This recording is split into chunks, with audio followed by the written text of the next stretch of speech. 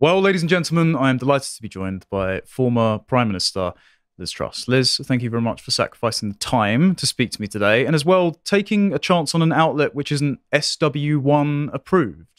I'm very grateful for That's my favorite kind of media outlet. that. Yeah, well, I appreciate that you've said that you don't get invited to as many dinner parties anymore, and actually that it's kind of a I didn't badge say of honor. anymore. I didn't think I was ever invited to them, to be honest.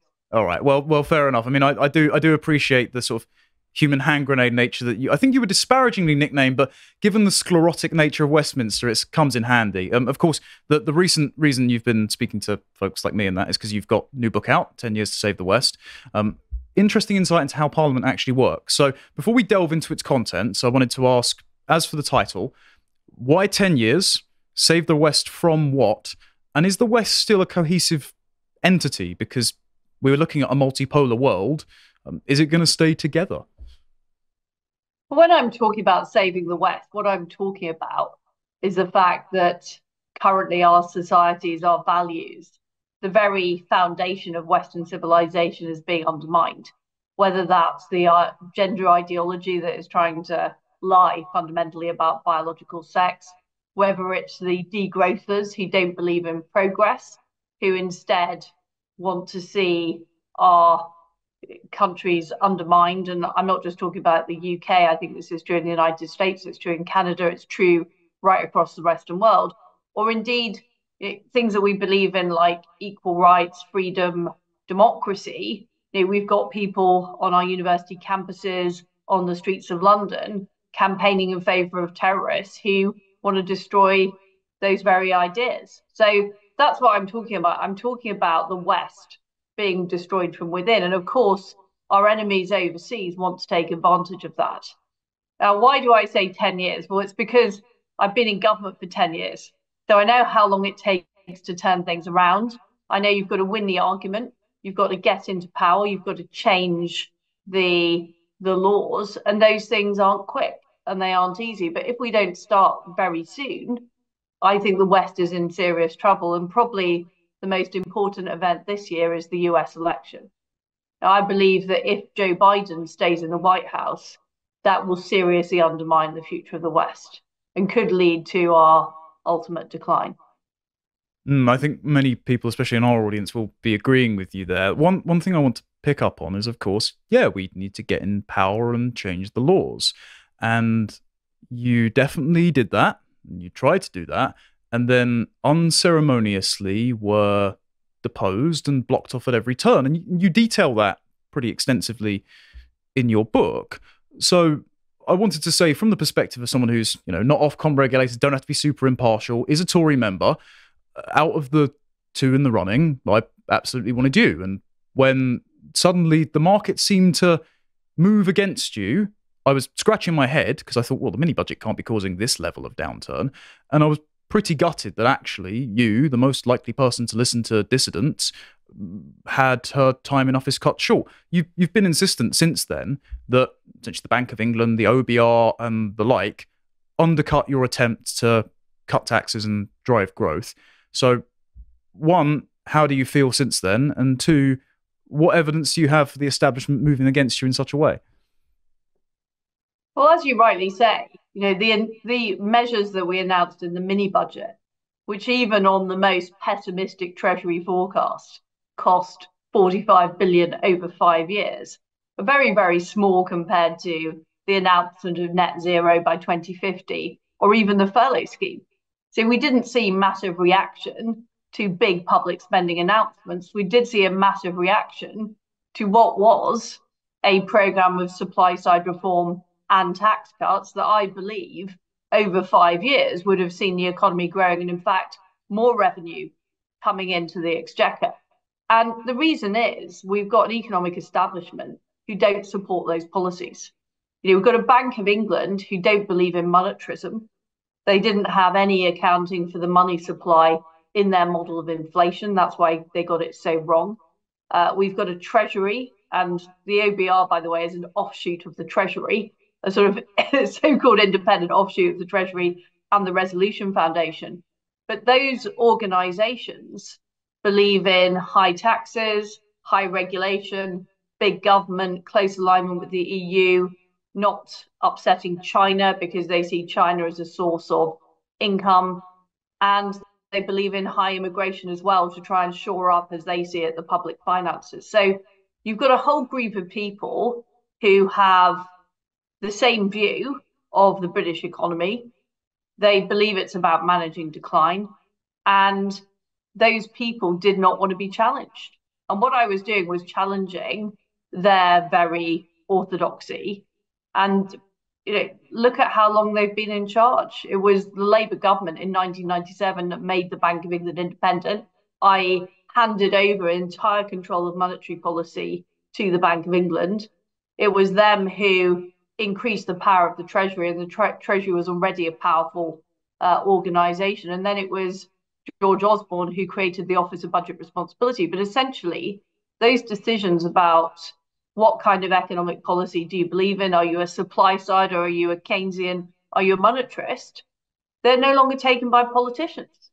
They're taken by unelected officials. And Connor, you asked, what evidence do I have that they were deliberately undermining me? Well, the night before the mini budget, the Bank of England sold £40 billion of gilts. And then we had the LDI crisis, which emerged. Kwasi and I were not told that there was a massive tinderbox waiting if interest rates went up, and everybody knew interest rates were going to go up. The Bank of England then set a very short-term cliff edge for that issue to be resolved, thereby generating more uncertainty. And if you look at what the Bank of England is meant to do, they're meant to assure financial stability. And they didn't take action that would have done that. They didn't act in support of the government, which was their job. And then the Office of Budget Responsibility effectively leaked a forecast that was wrong, but it forecast a whole of £70 billion. And that was put out deliberately to destabilise the government. I don't know who leaked it, whether it was the ABR or the Treasury, but clearly they were trying to demonstrate to the world that they didn't support my policies. There was endless leaking and briefing. There was the weaponization of some of these issues by some Conservative MPs as well. So, the policies were not given a fair wind or a fair hearing. Whereas, as I've said, look at net zero or furlough, those policies were welcomed with open arms and not questioned. So you've got to ask yourself the question, who is driving the policy and who is making the decision? It's interesting. So the 2021 Conservative Party conference, I was on a panel with the Adam Smith Institute because I did in my old career, I did environmental policy stuff, and I was there with Chris Skidmore. And someone asked the question, oh, when you signed net zero into law, was there a debate about it? Was there a cost of it? And he said, no, we just sort of changed the number. And I genuinely asked him, me being fresh-faced and thinking everything's ticking along with higher level of expertise than me in my bedroom. I just went, what, you didn't cost it? And he looked at me like I just hit his dog with a car or something. It was complete shock that this would be even questioned. So I do want to ask about the groupthink then, because there was a report recently that said... Just on this net zero, I think it is very interesting, because what happened was in 2008, the then Labour government put in place the Climate Change Act, which established the Climate Change Committee. And what Theresa May's action did was simply, by secondary legislation, changing the date. So the concept was all embedded under Blair, a bit like the concept of the way the Bank of England operates was embedded under Blair. Yeah, well, the embedding of the ECHR into British law is embedded under Blair. This is something that you've been saying since leaving government. So my question, I suppose, is twofold. Like, what pieces of Blair legislation do we actually need to jettison?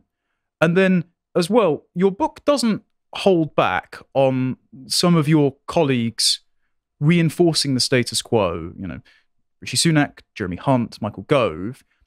Why do they want to keep in the legislation of the opposition party? I haven't understood why they haven't been quite as bold and forthcoming on you on upsetting the apple cart.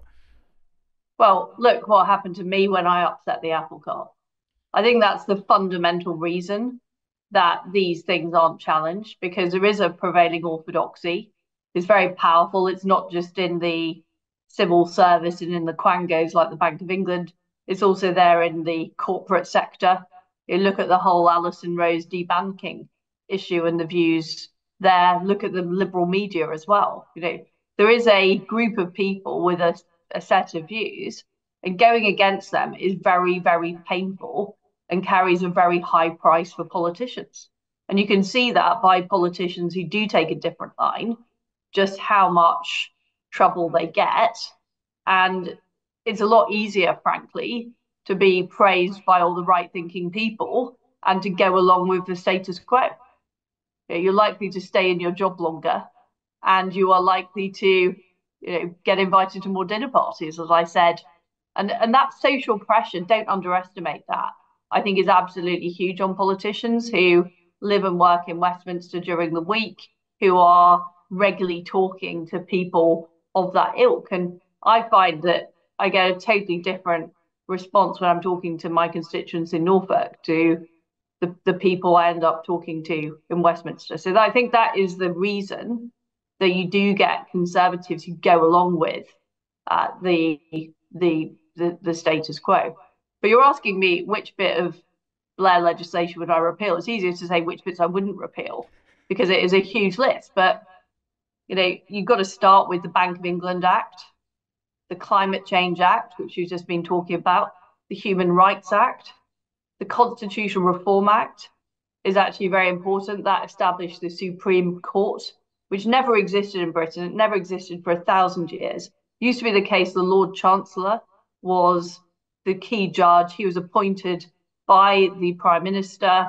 He would appoint senior judges, and you had a line into parliamentary sovereignty for the judiciary. We've now created this, or Blair created a Supreme Court, and those justices are appointed by a quango. So you've diminished parliamentary sovereignty, and you've created this new court, which is now challenging government decisions on a regular basis.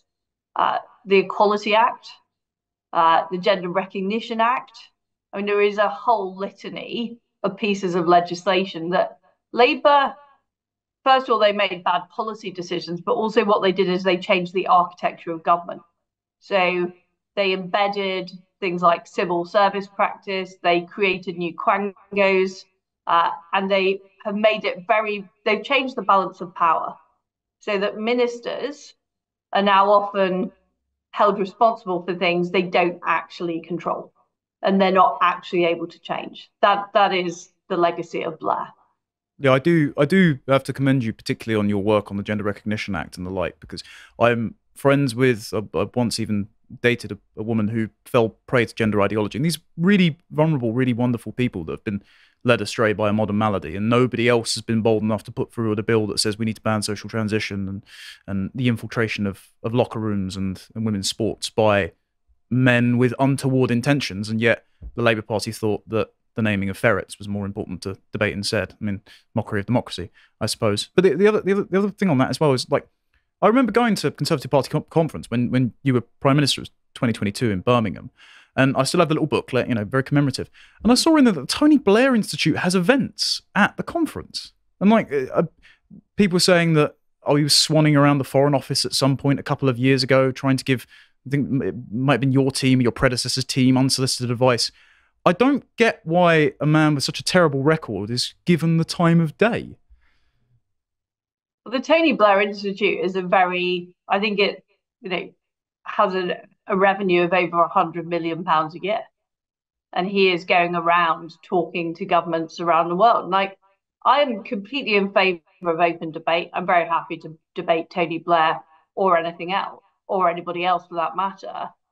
But there are too many people in the Conservative Party who say Blair is the master and we should admire Blair and we want to be the heir to Blair. And that was, I think, at the root of why we didn't go into government in 2010 with enough of a clear agenda to reverse some of those very damaging laws that Blair had put into place. And frankly, by the time I became Prime Minister in 2022, it was too late to do a lot of that big primary legislation change.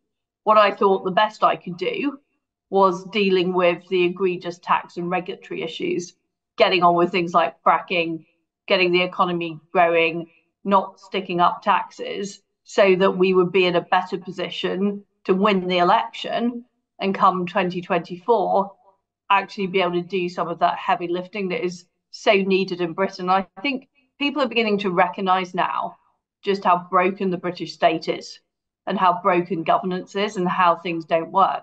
But they don't work because that core accountability, the concept of parliamentary sovereignty, which is at the heart of the British Constitution, has been lost. That's the issue.